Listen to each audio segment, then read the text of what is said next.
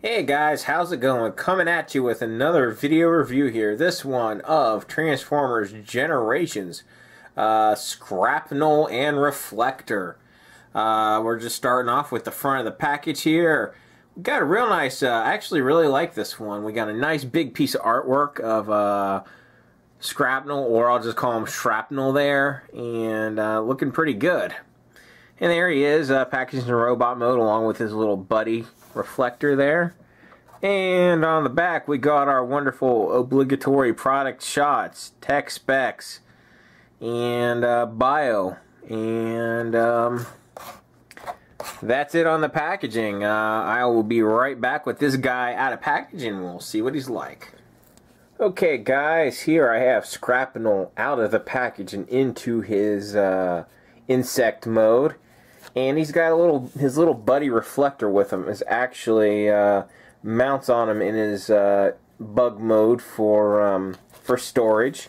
So right now he's like a little spy beetle or whatever. So there you go. Let me go ahead and just peel Reflector off of him. There we go. And we'll just take a more detailed look at the main figure alone. And yeah, he looks pretty good in his bug mode. I do like it. It's very G1-esque looking Insecticon here. You know, pretty neat overall. Here he is with his G1 self, actually. Original G1 Shrapnel, of course. And as you can see, they're pretty close in size with each other. You know, more or less. They seem to pretty much be in the same size class. But there is one major difference, and the G1 Insecticons had wheels on them so they could roll, kind of like vehicles, which I think is kind of a nice touch. Whereas it seems nowadays they're trying to make them look more like actual robotic insects with legs. I like both ways. You know, I don't think either one's bad. You know, I don't know which I prefer, the wheels or the legs. I think both are, you know, valid approaches to this. But anyway, I'll go ahead and grab the rest of the G1 Insecticons. That way you can see that he fits in pretty nice with the group overall. You know, he goes with them well in bug mode. And it's the same in robot mode, which we'll be getting to. But you know, overall, it's, you know, it's a good pairing. So let me go ahead and get these guys off to the side here.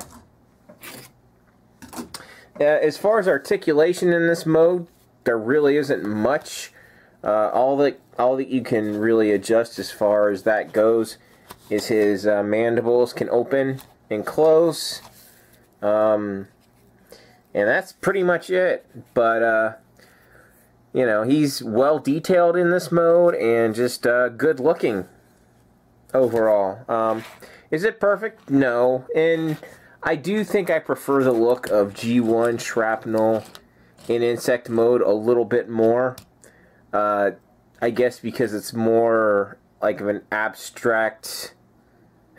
They're not trying to really make him look like an insect. It's more like an abstract vehicle mechanical thing.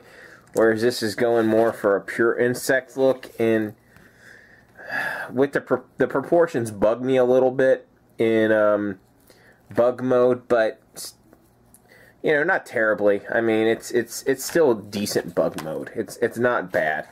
It's not as good as the other recent insect themed Transformer we got, Waspinator, but it's certainly not bad. You know, overall pretty good. Anyway, that's pretty much going to wrap up his bug mode. I'll be back in a flash to go over robot mode.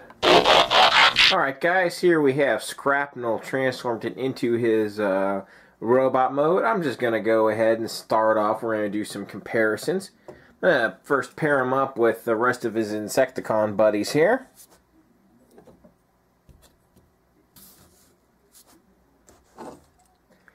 And as you can see, he's roughly the same size scale with them, and he fits in real well, I think, with the G1 Insecticons in robot mode just as well as he did in bug mode. The colors match up, and they look good together. So, anyway, let's go ahead and get the let's go ahead and get Bombshell and Kickback out of the way here, and kind of just compare and contrast the G1 figure with the with the Legends class toy here. And it is pretty obvious, you know, they did a really good job, I think, homaging the G1 character here.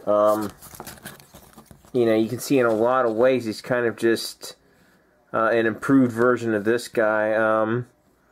One thing I really like on this guy, though, is the chrome on the mandibles. I understand, though, in a budget toy, they're not going to put chrome on it like they did the original G1 toy. You know, but the face here, let me zoom in a little bit so I can talk about their respective faces. As you can see here on the original G1 toy, we got a nice visor going on, and let's get him up, ready for his close-up. He's got a visor as well. It's a little tougher to see. Let me just see if we can get a little closer here. Come on. There we go. He's got a nice visor too, so that's pretty cool. And just the overall design aesthetic definitely seems to be similar on these two toys, and I just think that's a nice touch. Anyway, next little homage piece to the original toy is, just find the, there it is, there's the right gun. This is the G1 figure's gun. Just go ahead and arm him up.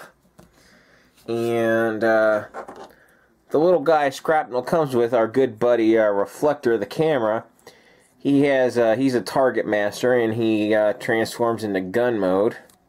You just do that by basically flipping the camera lens down, and he folds down, and there you go. That, you see similarities there, the triple kind of barrel thing going on. You got that going on with Reflector as well. So that's a nice little touch, I think, with Reflector.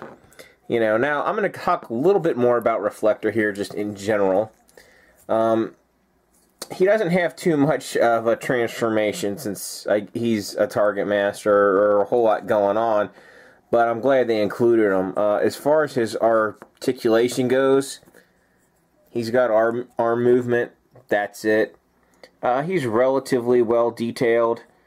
He's got a nice camera lens there. He's got a nice little visor. In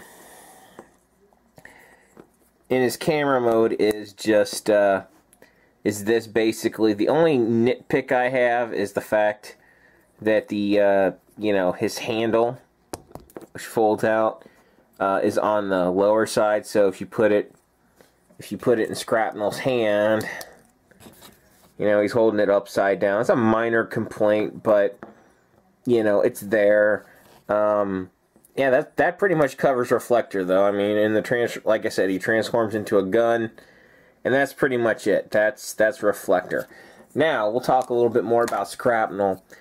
He has real good articulation, as you would expect.